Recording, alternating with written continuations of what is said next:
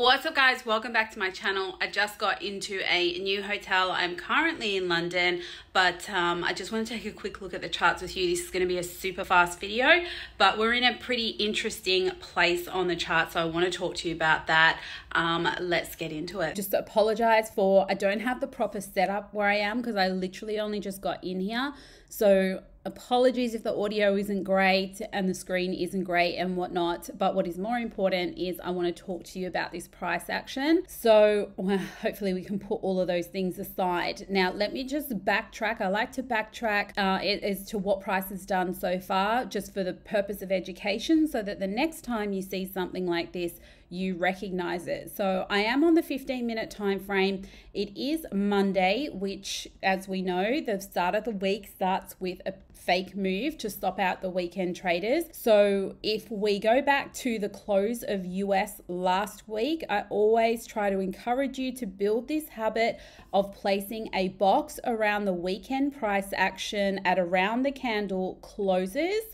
Let me just edit this box. And then once you've identified where the lows were over the weekend and where the highs were, you look for spikes out of that box that give you a hint of who's trapped. So immediately you can see here that there was this wick to the downside, and it was a large, it doesn't look large now, but at the time it would have looked like a large red vector. So considering price consolidated here for a day pretty much, as this move came down, and whilst this candle was open, at some point in time, it looked like a full red candle before it closed. It would have looked something like this. That is the kind of candle that people FOMO short on, don't want to miss a move, etc. And so this is the exact type of candle that traps traders into a position in the wrong direction, and also it triggers any pending orders. So let's just say on the weekend you drew your support line here and you decided if the move breaks this line, it might be fast and you don't want to miss it,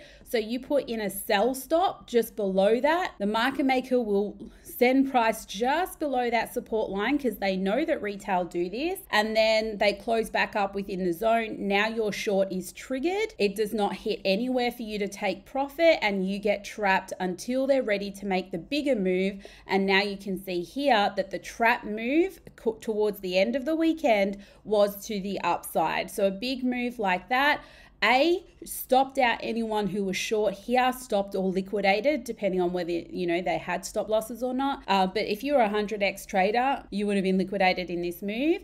And then they make a run up fast, and that fast move gets people to FOMO in long positions the other way as soon as it breaks what they would have drawn as weekend resistance or resistance during this weekend. So you can see here it shoots out fast with a big green candle, and now not only has that stopped out these people who went short, it has trapped people who went long. Then they make the fast move the other way. So the weekend trap was this move here, which always leads to a minimum one day trend the other way. So usually what follows that weekend fake move is an M formation or a W, depending on which way the trend is going to run following that fake move. And we can see here that this was the M formation. Following the M formation, we break the 50 EMA with volume. These are the rules of the trade, and if you get something different, which you can get, then you don't trade. It's simple as that. So luckily this followed the rules of the trade. We broke the 50 EMA with a high volume candle. We came back to retest. The retest can either retest the 50 EMA, or it just can create a higher low. It can, rebalance a previous vector or something like that. But at the end of the day, it creates a lower high in comparison to the M formation. So this ticks the box of that. Then you would expect level 2 drop to come from there, which we have now had. Now, the tricky thing about this is with this entire move that is like pretty much a typical Monday move, usually we see a trend change at the UK changeover. So Asia over UK, when that session opens, we usually see a trend change there. Or if we don't, we see it in US. Now, I believe, if I'm not mistaken, that the UK, I believe they had a bank holiday today. Yes, Europe has a bank holiday today. So when you have bank holidays, you don't expect expect the typical behavior to happen. So UK usually runs a trend. As we can see here, we just consolidated all of UK session. That would be because it's a bank holiday. So you would not have expected the W formation to complete this move to have happened from Asia into UK. I actually was looking for it myself because I didn't realize it was a bank holiday until I saw the comments in Discord. So thank you to the community for pointing that one out, because when you're on the road, it's kind of hard to keep track of everything, to be honest with you. But here we are. Anyway, now we're in US, and US has just opened. Could you say that this here is a W formation? Well, I mean, you could. The only issue I have with that is that if it were to be a W formation, we don't have a level 3 drop yet. So usually following an M formation, you will have 3 drops. You can see here I've circled 1 and 2.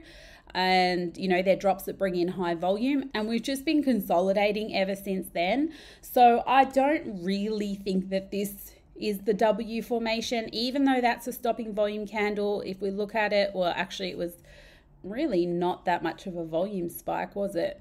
It wasn't that much of a volume spike to be a stopping volume candle. Look at this though. We do have rising interest and consolidating price. That usually means that they do not need to issue a stop hunt before they make their next move. It does not mean trend change, however. So it could be that we just fall away from here and get level 3. The other thing too that I just want to point out is these 2 liquidation levels are still here. Now, another thing to let you know is that we had 2 liquidation levels up here before the fake move. They were at 29,673 and 29,964. And in that move up, that we took out both of them. There is another one at 30,200, and then there is higher than that, but it's not worth talking about. So they did come for these 2, which is just another hint, to look for an M formation once they do hit liquidation levels. And now they've reversed, and there's still potential for them to come for the lower 2, and that's at 28,200 and 27,950. Now the other thing too about that is when we have a look at the heat maps, we've been keeping an eye on this in the Discord really for a couple of days now, because these orders have been sitting here for a while. But if you have a look at this red line that runs across here, and I'm going to expand that just so that you can see what's actually going on. The snapshot that you see that is from candles that have passed and closed, that is a snapshot of the orders that were left behind that didn't get triggered before that candle closed. So this here is on the 4-hour time frame. So when you see 1.2K, that means when that 4-hour candle closed, there was still 1.2K worth of orders at 28,000. So that's what they mean on the heat map. And as you guys know, as it gets more into the red zone, that is the higher the order, the way that I've set up my personal settings. And so you can see here that since the 27th of April, it's actually been growing. It's kind of been fluffing on and off, but then from the 29th of April, we hit 1.1, and now today in this current candle, we're at 1.3. So there are definitely people expecting more of a drop than where we are right now and wanting to buy at 28,000. 1.3K is nothing to ignore. So if price does head down towards this area and those orders stay there, I would say that's where we're going to get level 3 drop, and that's where this move will finish. Now, the only thing that's going to make me think we're not going to get that move would be a strong break of the 50 EMA, a successful retest, something that looks like strong kind of hammers and things like that at the retest. Then I would expect that we're going to go to the upside and probably rebalance this candle here. I'm really not hopeful of that move, but like I said, this one move to the downside, or one move on a Monday, usually only lasts one day. And I believe if we didn't have a bank holiday, we would have hit our level 3 and it would be over already. But the bank holiday changes things. So you just have to be ready to adapt to that and set your rules. So my rules for this trade is I am currently short. I scalped long to this move when I saw the breakout on the weekend. The reason I did that that was because if I zoom out on this area, it's actually better to see on the 1 hour. So let me show you there. On the 1 hour, I just saw this as such a typical weekend retail trap trade. On the 1 hour, what we had going on was, how did I draw it? I think I drew it something like this.